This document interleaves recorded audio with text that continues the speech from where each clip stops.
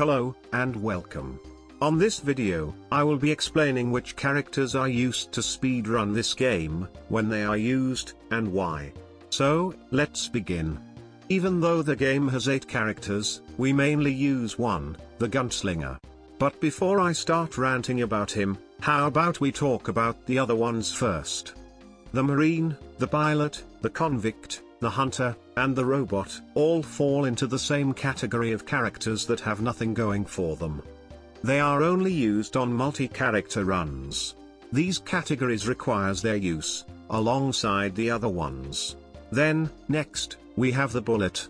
This character has a fairly strong starting weapon, making it way better than the other ones mentioned so far. Then, next, we have the Paradox. Since this character has the ability to start with any random weapon and passive item, it is the second best character. But even then, we only use it in one specific category, with one specific gun. Now, finally, we have the Gunslinger.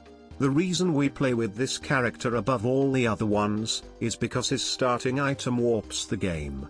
This item has the ability to activate nearly all weapons synergies, making most of them stronger, in some way or another. Good examples would be the Black Hole Gun, and the Cactus. But above all of them, the interaction between this item, and the AWP, is the main reason why we play as the Gunslinger. But, since this interaction is way too important, I will talk about it in detail in another video. And that's about it.